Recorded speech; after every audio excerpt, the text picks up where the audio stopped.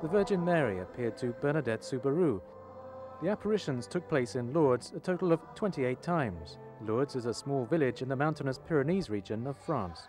The apparitions took place here in the cave of Massabielle. It's a place visited each year by 6 million pilgrims from all over the world who come to pray in front of the Virgin and discover the image of the small Bernadette.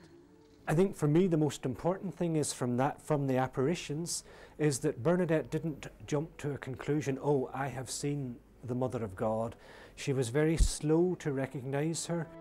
Bernadette was 14 at the time, but it had to be verified that she really had seen the Virgin Mary. So the church investigated her claims and after 4 years officially recognized the authenticity of her visions in 1962.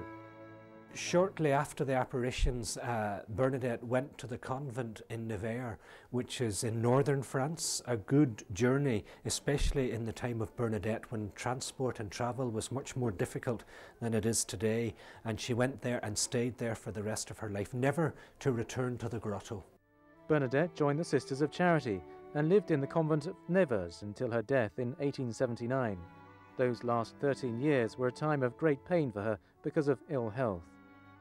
Bernadette in her own life, even though she had been the subject of the apparitions and she suffered from very poor health, and she never looked for a cure herself because Our Lady said to her, I cannot promise you happiness in this life, in this world, but in the other.